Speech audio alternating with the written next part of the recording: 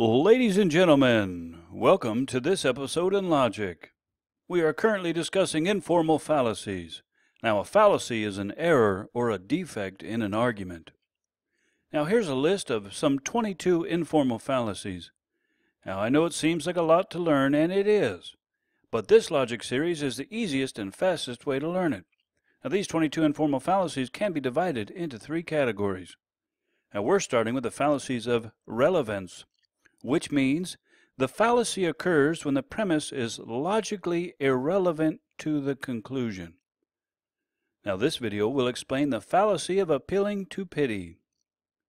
The appeal to pity fallacy is when the argument attempts to evoke emotional pity from the audience in support of their conclusion. Now, the following illustration will contain the appeal to pity fallacy. Officer, I know my neighbor Frank has been arrested for bank robbery, but surely he's an innocent man. You know, he lost his job 3 months ago, and all of his money was stolen from him. He couldn't afford to send his children to school, and they ran out of food.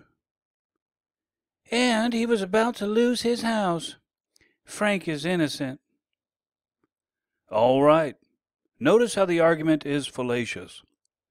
The conclusion is that Frank is not guilty of bank robbery. The premise is that Frank is deserving of pity. The premise is logically irrelevant to the conclusion because subjective feelings are not relevant to something that is objectively true about a person or what they did. Thanks for watching. Comment, like, share, and subscribe, and we'll see you in the next video. Have a great day.